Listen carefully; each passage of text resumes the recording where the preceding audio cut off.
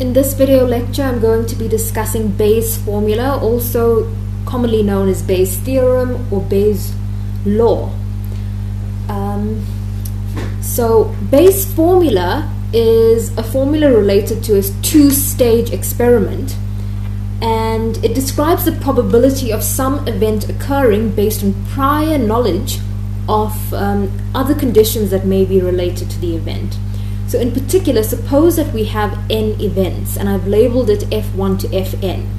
And suppose that these n events f1 to fn satisfy conditions 1 and 2. The first of which is that they are mutually exclusive, meaning that they are disjoint, or that the intersection of any pair of events from f1 to fn is empty.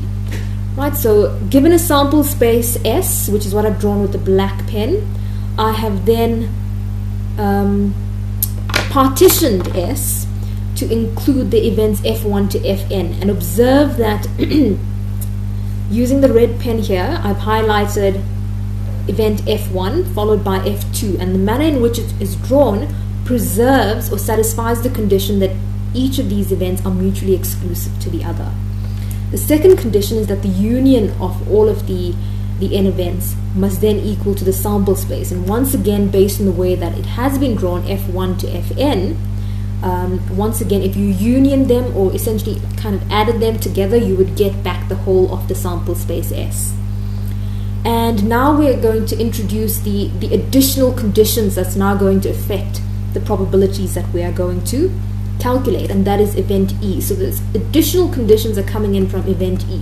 So we let E be an event that is in your sample space whose probability is positive or strictly greater than 0. Then we would like to calculate the conditional probability of one of these n events occurring, so one of f1 up to fn, where I runs from 1 to n, given that E has occurred, which is these additional conditions that the prior conditions that I've been mentioning.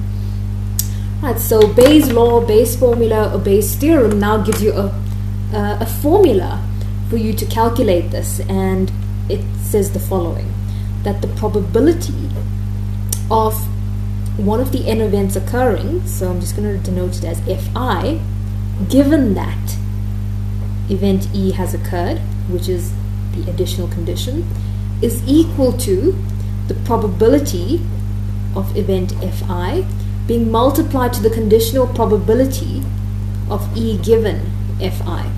And then we divide by a similar product as I've written in the numerator being added together, where we now run through each of the n events that has occurred. So I will then calculate probability of f1 being multiplied to the probability of E given that f1 has occurred, then added to the probability of f2 multiplied to the probability of E given f2 has occurred, and continue. So we will change the I in here. So this is probability of, I'm now going to change the index such that J can now run from 1 to n. So essentially it's the same formula, but now we run through each I. So we will do it for f1, f2, f3, and so on, up to and including fn. So if I wanted to write it out in full, this is just the probability of fi multiplied to the probability of E given fi, divided by, and now that becomes the probability of f1, times the probability of E given f1, plus the probability of f2, times the probability of E given event f2, and continue all the way up to and including n. So probability of fn multiplied to the probability of E given fn has occurred. So it's essential that you have the entire list of events whose union is the whole of S, because you will be running through each of its probabilities in the sum, as well as the conditional probabilities related to the event E, which is actually the additional external factors that's now affecting the probability calculation. So this is Bayes' formula, and it's important for you to know and understand it. Let's look at an example. Right, so example 1 is about quality control, and it says the following: a digital camcorder manufacturer uses one microchip in assembling each camcorder. Now these microchipped microchips are sourced from 3 different suppliers. So you've got supplier A, B, and C, right? And even though it's sourced from each of these suppliers, it's the microchip is randomly picked when the camcorder is being assembled. So as a result, the probability of using a microchip from supplier A is 20%. The probability of obtaining a camcorder from supplier B is 35%. And then the probability of using a microchip from supplier C, since it's the remainder, 20 plus 35 is 55. So the remaining out of 100 is 45. So let's just make a note of that. Let's let A denote the event that we've gotten it from supplier A. We will then let B denote the event that we have got a microchip from supplier B. C, the event that it's a microchip from supplier C. Alright, so then the probabilities of getting a microchip from A, B, and C, if I had to write that down, probability of A is then equal to, as we've been told, 20%, so that's 0.2. Probability of B is 35%, 0.35, and the probability of C, the remaining, as we have discussed, is 0.45. Okay, so based on the past experience, the manufacturer believes that the probability that a microchip from A is defective is 0.03. So this is essentially a conditional probability, but in order to understand it, we have to define a thought event. So we shall let D denote a defective chip, the event of getting a defective microchip. Right, so in here, what this line that I've underlined is actually telling you is that this is the probability of getting a defective chip from supplier A.